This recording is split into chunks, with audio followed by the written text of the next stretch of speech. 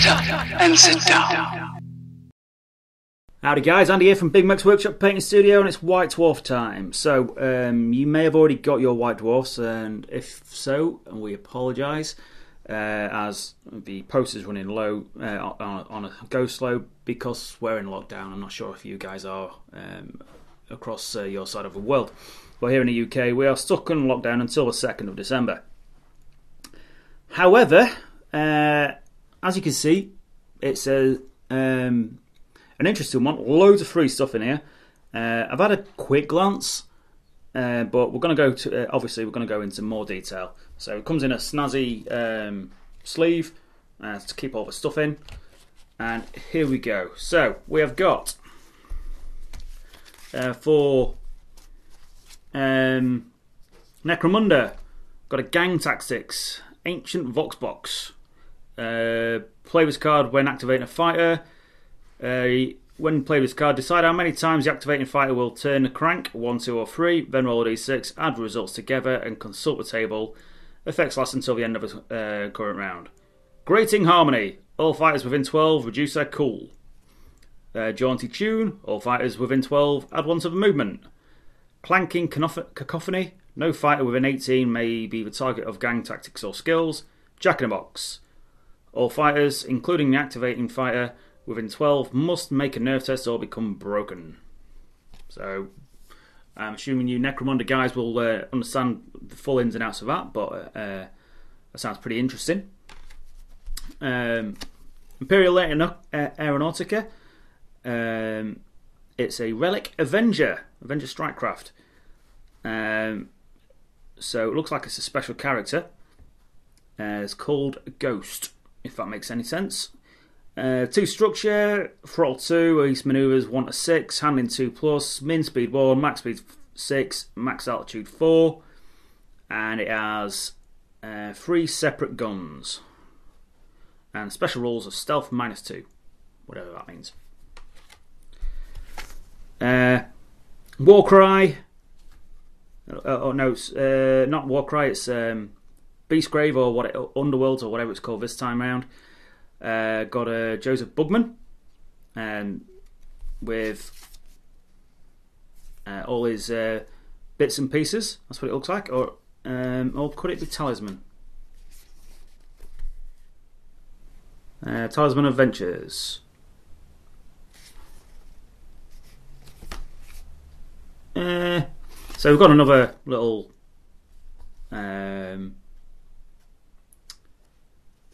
pamphlet thing talking about Talisman Adventures, which looks like it's a discount card on that. Obviously got Joseph Bugman there. Combat cards, freebies. Brother Adramo, free exclusive card with a product code on the back. Adeptus Titanicus Stratagem, Venerable Machine Spirit, costs 2. It's a Tricks and Tactics. Play with Stratagem. In the strategy phase of the battle, the player chooses one of their titans that is not a titan of legend or side titan. For the remainder of the battle, that titan increases its weapon skill and ballistic skill value by 1 to a maximum of 2+. In addition, it may be issued emergency repair and charge orders without needing to make a command check. However, reduce Titan's command characteristic by 3 to a maximum of 10+.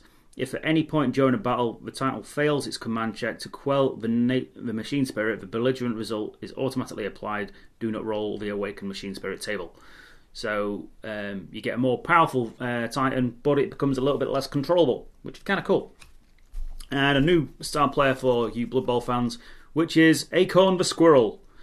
The idea of having a squirrel in your team is just genius. I love it.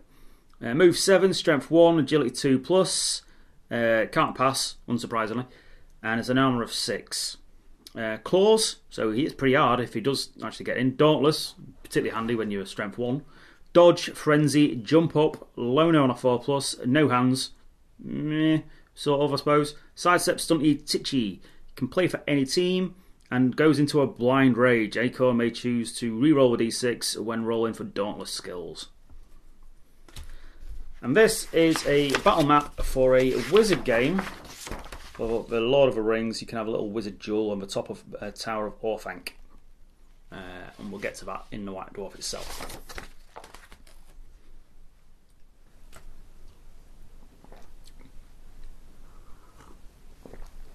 Excuse me whilst I just have a quick drink. So, onto the White Dwarf. Loads of freebies in there. And now we're getting into the main of it. Obviously, we're going to have a waffle about what's coming up this month. And there's all kinds of random stuff. As you know, there's a lot of information about the lore keepers in here, including special characters, which is kind of cool. So those of you wanting to use their paint scheme, got a full index of starties over this month and last month based on them. So on to readers' models, and as always, got some lovely things. Nice to see some Blood Bowl making it in. Really nice paintwork on that mummy. I do like the sort of the interesting coloured shoulder pads, the greeny colours. Another really nice model, painted by Andrew Sermon, a Flesh Terror captain with twin chain fist Stormbolters. What's not to like about that? Good to see Gotrex with blue hair and a really nicely painted blade. Nicely.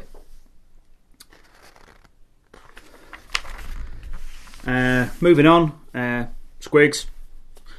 By now I'm sure you're fully aware of my feelings towards Squigs. I think they're the best thing ever.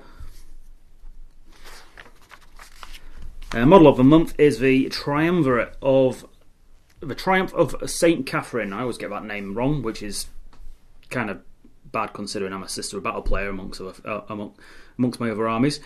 I do like that model. Don't actually own it myself, and I will say it is superbly painted. So massive props to Damien Tomasino. That's a name I recognise. So yeah, as always, he's done an absolute belting job on that, and the model is superb. I bet it's an absolute swine to paint now. I could see me getting bored of that real quick. So, Worlds of Warhammer. Obviously, we're talking about the various different things in the history of Age of Sigmar. Such things like the Labours of Grungy. So there's a bit of a time date, sort of like the sections in the old in the codexes, where you get a brief history on the faction. So obviously in the more recent sections, you've got the First Great War, then the Red Feasts. In Ashkay, the Venaxian warlord Frex Skullbrand challenges the warring armies of Flamescar, Aridin Capillaria, and the Demensnus to contest of arms in the Clavis Isles. Athal Kull fights his way to the top, but as 888 barbarian champions fall, a grand ritual is completed. The Clavis Isles realm gate implodes, opening a gateway to Khorne's realm, and demons pour forth. Athal swears himself to the Bloodboard, becoming Kargus Kull. So there you go. So, on to the Warhammer 40k section. This is obviously the update to the Lore Keepers. And echoes from the Warp. Obviously, as always, we're talking about the changes coming and going throughout 40k.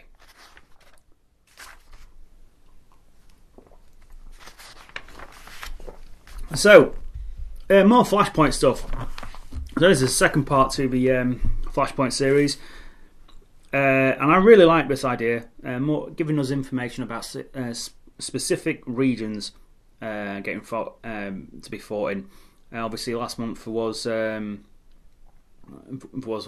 I think it was an Agri World.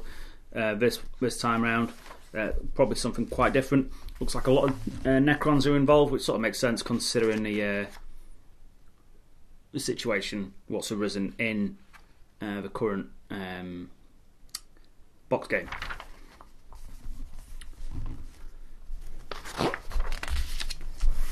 So a full on the Nerthios shore, snow-covered world of Hishera. So it's a bit of short story about that particular flashpoint, and now obviously for the rule sections and the information about the actual battling. So quite a lot of information about it, to be fair. Quite in depth article, to be in all fairness. So that's nice to see. I do like it. So campaign rules. You've got Xenotech rules, such as field projectors, which are all stratagems. Matter transmogrifier. That sounds unpleasant. Obviously, you've got crusade missions for your narrative campaign stuff. And now we're moving on to the Index Astartes, which is the Tome Keepers. I do keep calling them Lore Keepers, but that's not them. Obviously, you've got the full Index Astartes, all the information about them, plus what's been revealed in other White Dwarfs. Talk about the notable engagements and how they go about fighting. And the structure of the chapter. So you've got 4 special characters. So those of you who want to use these, you've got Captain Nasium. He's got essentially a mastercrafted plasma pistol and a mastercrafted power axe. So pistol 2, strength 8, AP 3, damage 2. Obviously he's got prime areas like Captain stats. Mastercrafted power axe, plus 2 strength, AP 2, damage 2. So has he got any special rules? Reroll hits of 1 within 6. So nothing different to a normal captain. Captain of a third company. If his model includes your army, it automatically gains a Master of the Arsenal honorific, even though it cannot normally gain any battle honours. This does not increase its crusade points. Keeper of the Key. If this model gains a Warlord trait, it must be Master of Strategy. No other models in your army can be given a Sunrise Relic pistol. Epistolary Lycandos, standard librarian type stats. Psychic Hood, Reliquary of Galfamore is an aura. When an enemy psyker is within 18 inches, subtract 1 from the psychic test for that unit, and each time a psychic test is failed for that unit on a 4+, suffers D3 mortal wounds. So he is a really good bit of defensive tech for a Space Marine army. He also can have a Warlord trait, which has got a specific one. Chaplain, Orator Cefax, as an Absolver bolt pistol with damage 2. Benediction of Fury, which is his Crozius.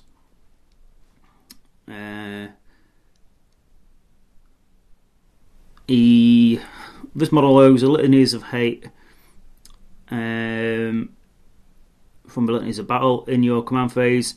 If this model is on a battlefield, it can recite one on the litany. So I'm guessing he knows another one as well somehow. And you've got an Ancient K who's got a Power Fist. I don't even know if that's possible normally for an Ancient, but there you go. Special characters do their own thing. So obviously you've got the paint splatters, you've got the battle ready and the parade ready variants. Also you've got information on how to do it in the contrast method or the standard layering method. And again, battle ready, parade ready for the regular Marines as well. This one being one of the infiltrators, I think, with a proximity mine. And obviously now a bit of background and the index artistry and what have you of all the Marines from in this particular article, the third company. So Age of Sigmar. So quite a lot of 40k there.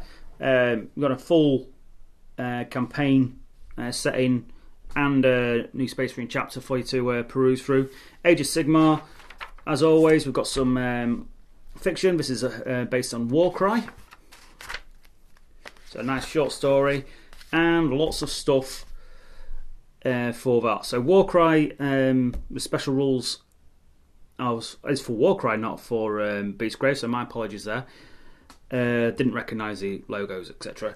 Now that is Jacob Bugmanson, who I'm guessing is the rebrand for Joseph Bugman from Fantasy, and he runs around with beer because he's a dwarf. So battle report is Caradon Overlords versus Skaven. I do like the Caradon Overlords. This particular paint scheme is kind of interesting. It's got like sort of bronzy look to it, so it makes them look quite cool. But Skaven, very very colourful. I do like these big things. Remind me of Obliterators. Number 8, what are they? Storm Fiends. So yeah, they would make kind of cool Obliterators if you're going down on a more chaosy route.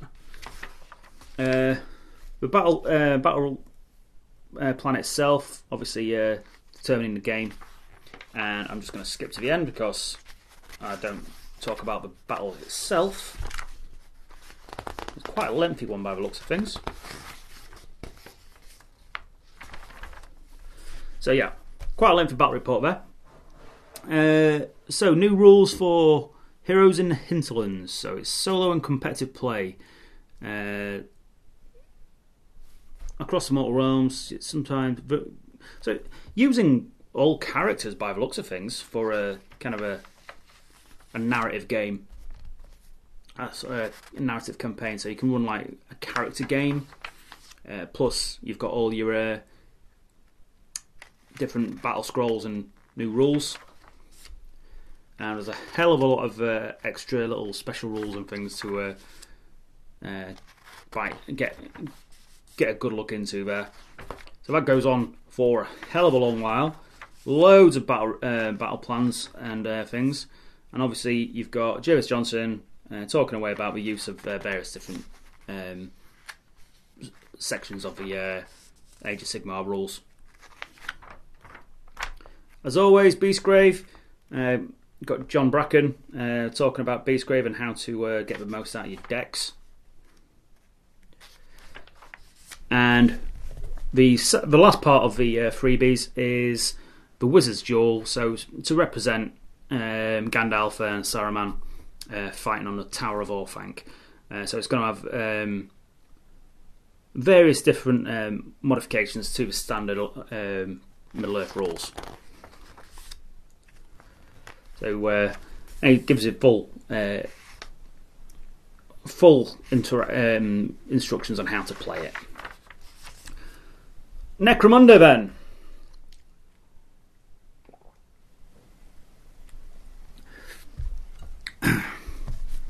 So, Outlaw Brutes in Necromunda. So, a scrap code corrupted Ambot. So, yeah, a Chaos Ambot. That sounds unpleasant. Mutated Ogryns. So, is this a full faction? I'm not sure. I think these are just add-ons to your teams, to your gangs. So, Warp Horrors. Who else? A Sump Beast. So, loads of nasties and gribblies to throw into Necromunda because, well, why not? It's Necromunda. Throwing in gribblies is what you do, isn't it? And obviously, Chapter 15 of Faith and Fire. Going on and on with the monthly section of that particular book. And finally, outside the studio, because let's face it, no one can get into the studio at the minute. Just showing you a bit what they're getting up to in their own personal time. A particularly nice Contemptor there, and I think that's Shadow Sun. Yeah, Shadow Sun. I even got that one right. Check me out. And some random Marines. Next issue, Beware the Spider Fangs. That sounds pretty interesting. Which is on sale on the December of the 18th. Allegedly. We'll see how that goes, depending on what happens for this year. And there you go. That is this month's White Dwarf. Bit of a mixed bag. Loads of freebies.